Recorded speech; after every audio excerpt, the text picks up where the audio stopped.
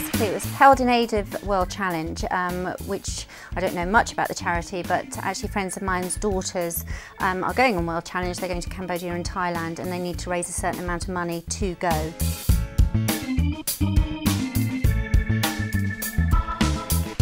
It's a fantastic cause, and so it was a fundraising event for them, and it was a good opportunity for me to showcase free range. Our whole kind of ethos, and we try to make it quite strong without being too preachy, is just to show people that you can be fashion forward and wear perfectly lovely clothes. You can support UK manufacturing, and you can support a cooperative in Bangladesh, and it looks good now. You know, I think gone are the days of sackcloth and ashes when ethical clothing was something very different, and now it just shows that we can showcase all these fantastic new designers and people who are doing really good things in the world.